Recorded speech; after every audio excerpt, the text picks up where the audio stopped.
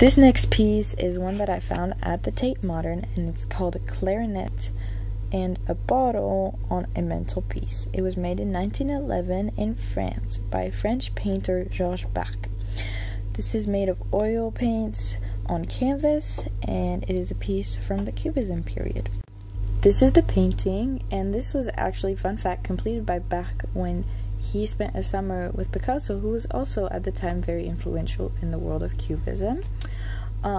Their similar styles really represent the peak of Cubism and help art kind of advance to the modern contemporary that we are today.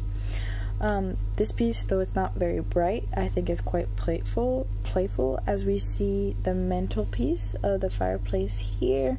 We see the bottle of rum and the letters R-U-H here, which is the first three letters of the word rum in French, and we see many motifs of music throughout the piece, such as the head of the violin here, the word valse, which means waltz in French, and multiple bass clefs here, that kind of make the piece cohesive yet very chaotic in the midst of it.